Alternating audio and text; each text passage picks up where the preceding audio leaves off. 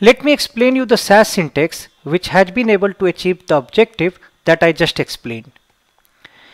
For that, these are the name of the datasets which I am taking as a string variable in these set names, and I am creating a SAS datasets by data names. Let me run it. So it will create a dataset by name data names which will have 5 distinct values. These are the 5 values. If you look at here, heart and cards are purposefully getting repeated. The idea was that I should be able to show you that how it selects the distinct value. For that, this is syntax proc SQL distinct. You do this, it will select those distinct values and it will show you 3 results. Why? Because 2 of them were getting repeated. If you look at heart and cards were getting repeated, so actually these are the 3 distinct data sets. Now let me show you how I am taking that into a macro. So what I have done here, I am taking these distinct value into a data nm macro. This will create a very long macro which will have values separated by space, because I have put separated by space. Let me show the execution of that step by step so that you can understand how things are operating. So let me run it, pass the macro, and in this macro I am going to do symbol gen and logic. Let's see how it is executing.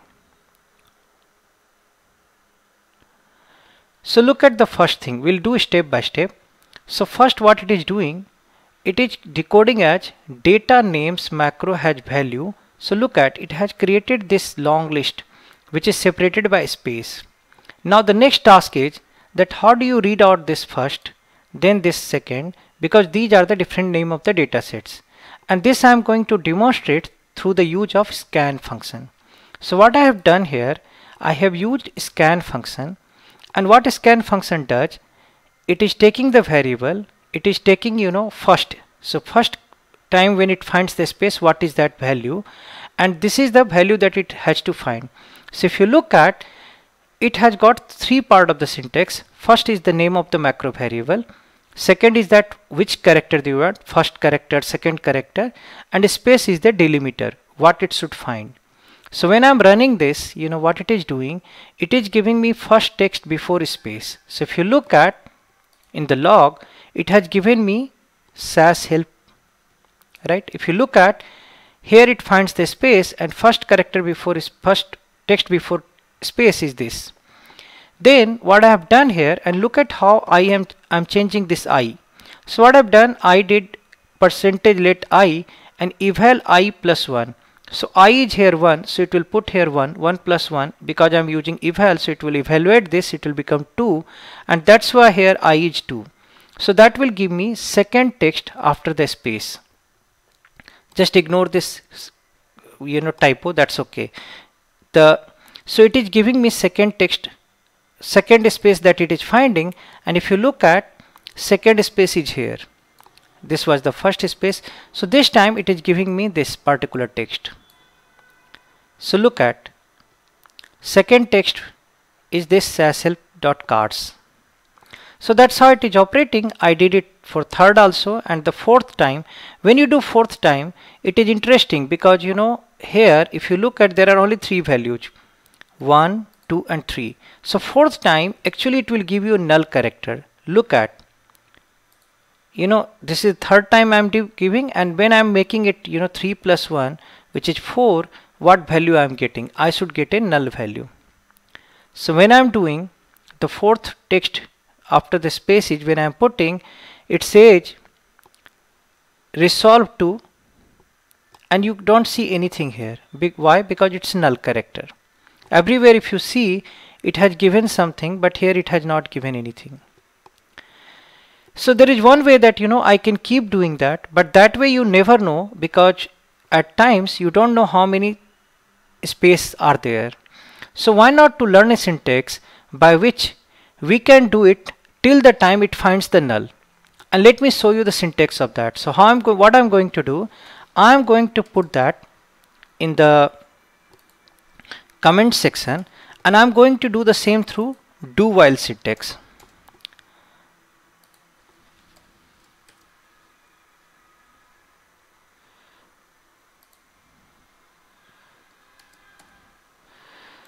So look at what I am doing now. I am saying do until it finds, you know, space here. And look at this time I have left I equal to 1. So first time I will be 1. And here inside I am increasing I to I plus 1. I am checking the moment it finds a null character, it will come out of this loop. So that way you don't need to go character 1, character 2, character 3. It will just find or in its own. And that's what I am doing here. ith text is I am putting every time. And look at how I found the uppercase. For uppercase, this is the syntax upcase. It just puts everything in the uppercase. So it will put the name of the dataset as uppercase. Also, I'm trying to show some of the system macro. Make a note, you didn't define sysdate, sysday or systime, but when you will run it, it will capture all these things. Also, what you need to understand, percentage put is also like a system macro. You didn't define it, but it just puts directly into the system. Here it is getting executed even though you have not defined. And look at every time you are putting dot to terminate it. But this time I have not put it, still it will get terminated because there is a space character. So the moment it finds either dot or a space, it starts resolution. However, as a practice, I will always suggest you to put dot whenever you want to resolve a SAS macro. Then I am doing proc contents. That's pretty simple. The moment I can find which is the first data set, I can just do the proc contents. And here I am finding the 9th and 10th character by using substr command. If you look at SAS help is 7 character, dot is 8th character. So 9 and 10 should give HE for heart, CA for cars, and AI for air. And the syntax for doing that is substr, which is the string, which character you want. So right now let's say, which character is 9 from 9th I want, and how many characters I want? 2 characters. And that's what it is going to put. So let me show you that how the results looks like. This time once again when I run it.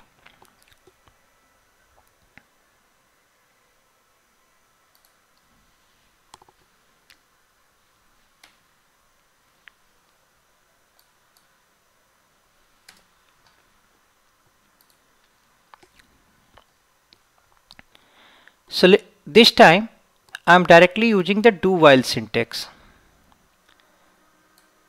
So I am running it till here.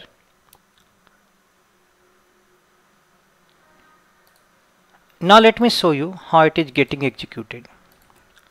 So this time it will execute the do while loop. So look at the contents procedure for this. It produced the contents. It also produced date, day and time. Look at, it is not showing my computer time, it is actually showing the server time. And here it has put the 9th and 10th character, which is AI for the air dataset, right? Because this is the SAS help.air, so this is the 9th and 10th character. So it did for all the 3 datasets. And if you look at, it is just, this time it is using the concept of